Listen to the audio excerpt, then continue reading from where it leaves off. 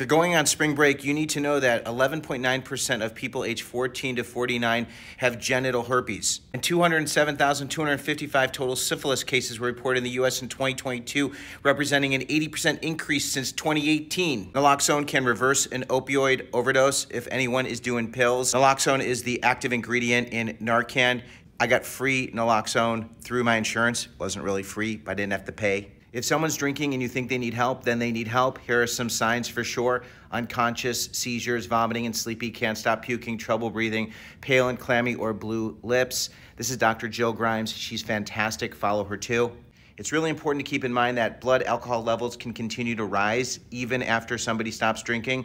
Make sure you know how to call for help. 911 in the US. If you're in a different country, then you need to figure out how you can get help ASAP. And if you do get arrested, most campuses have free student legal services. Contact them and also get your parents involved, because if you think something is very small, it can become very big if you don't get help. Be safe, be smart, don't be stupid.